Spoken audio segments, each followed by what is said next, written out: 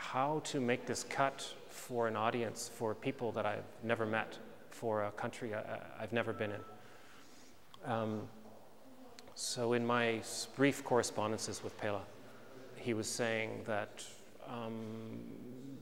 it might be nice, for instance, to show something that's absolutely new, or even that's not even quite finished yet.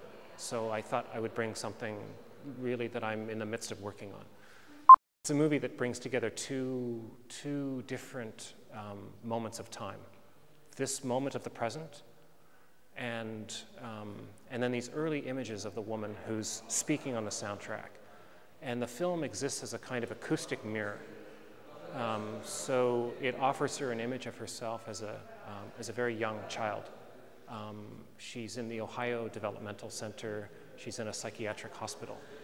And unlike the image that I would have, for instance, of such a place, it's not strict, it's not terrifying, it's not awful, and everyone is allowed the space to have their own experience. And so she's reflecting across this enormity of time to find a way to bring together these two kinds of time. I had a retrospective at the Anthology Film Archives in New York, and they showed, I showed public lighting there, but their projectors are too good, like they're too new.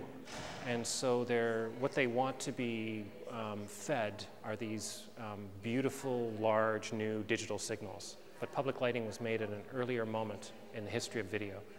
And so it's still analog video, it's still videotape. In fact, now I think it's hardly even possible to speak of video. Now there's only digital files. So I thought I would recreate public lighting as a digital movie, which meant digging back into it, completely remaking 2 of its 7 sections. And of course, then it gave me the possibility to return to other moments. It's a series of portraits which look at the way we create portraits, the way that we make biographies out of the people that are around us.